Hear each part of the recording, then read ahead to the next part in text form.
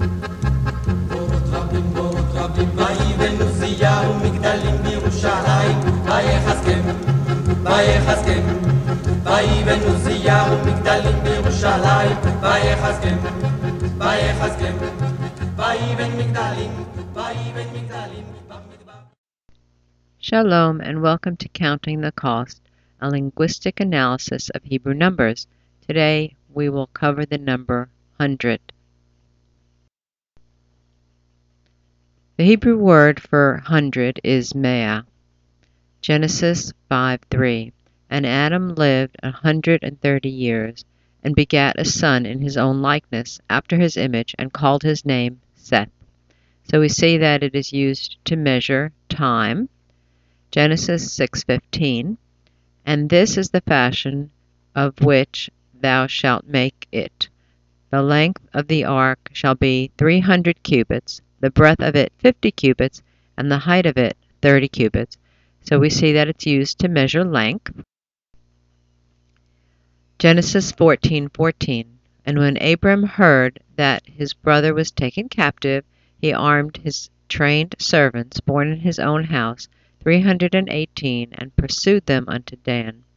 So we see that it's used for counting people. It's also used for counting animals in other verses. Genesis 23:15. My Lord, hearken unto me, the land is worth 400 shekels of silver. What is that betwixt me and thee? Bury therefore thy dead. So we see that it's used also to measure weight. Even though we think of shekels perhaps as coins or amounts of money, it's really a measure of weight. And this is the only use for this root, is to talk about the number 100. So we're going to look into the cognate roots to see if we can find anything deeper about the meaning. Cognate roots are roots that are related to each other by linguistic rules of sound shift, and there is only one for me'ah, and that is me'ah with an ayin. This word has the meaning of your innards.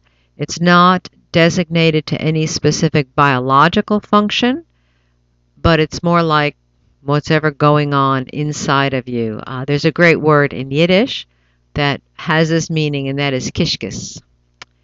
Genesis 15:4. And behold, the word of Yahweh came unto him, saying, This shall not be thine heir, but he that shall come forth out of thine own bowels shall be thine heir. And so we see that it's not referring to a biological function as from a man, but just saying that this is coming from your inside out to conceive a child. In Ruth 1:11, and Naomi said, Turn again, my daughters, why will ye go with me? Are there yet any more sons in my womb, that they may be your husbands? And this is the only place where this word is translated as womb. There is a more common word for womb in the Tanakh, and that is rechem. But here, the idea is there anything more inside me? Translated in Psalm 48, I delight to do thy will, O my God, yea, thy law is within my heart. You know that there are other words that are often translated as heart.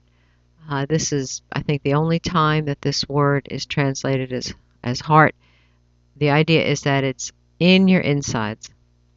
Jonah 1:17. Now Yahweh had prepared a great fish to swallow up Jonah, and Jonah was in the belly of the fish 3 days and 3 nights.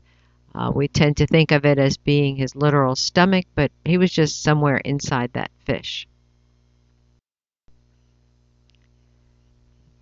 Ma'ah has another meaning, which is gravel. It's only used one time in Isaiah 48:19.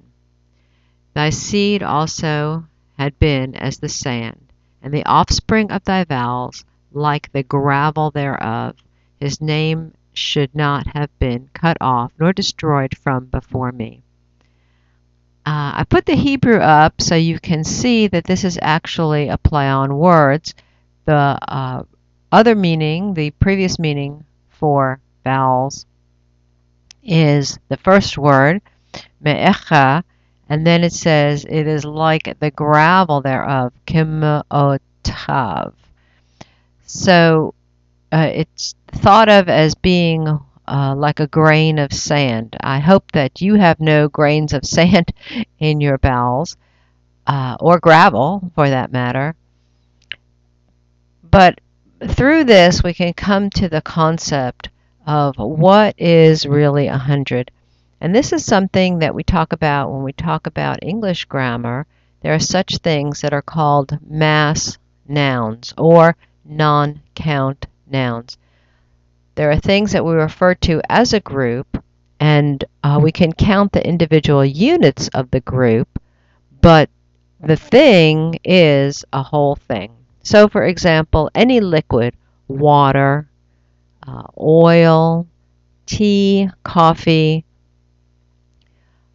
those things are units unto themselves. We don't count water, or have one water, two waters. Well, we use it maybe in a idiomatic sense of a glass of water.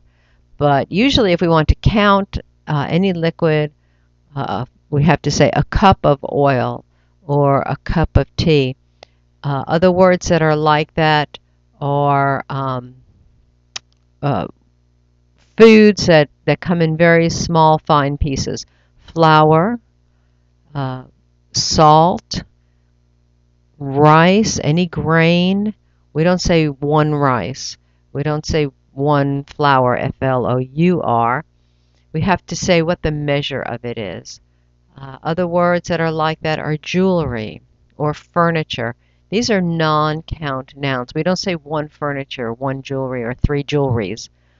These are in fact common mistakes made by non-native speakers of English.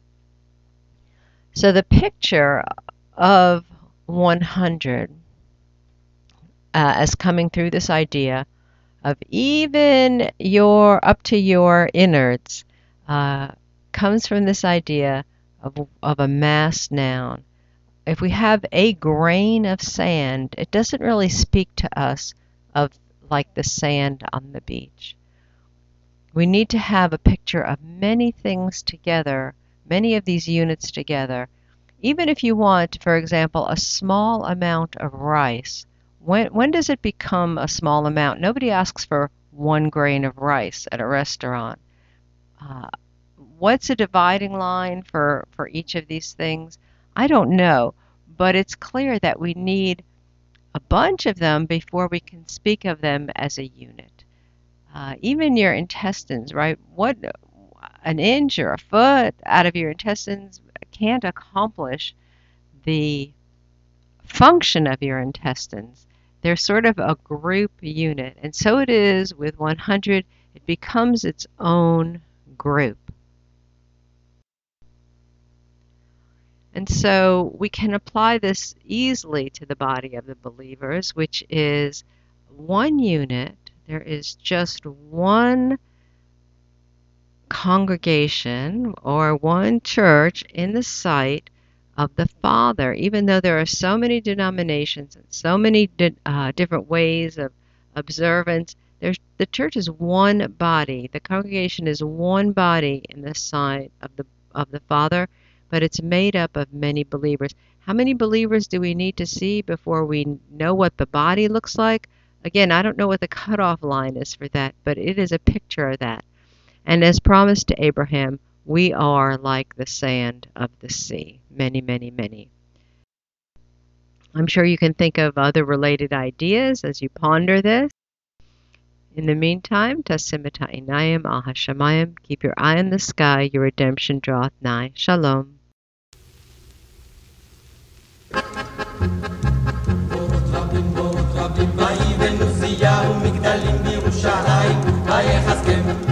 ויחזקם, ויבנו זיהו מגדלים בירושלים, ויחזקם, ויבן מגדלים,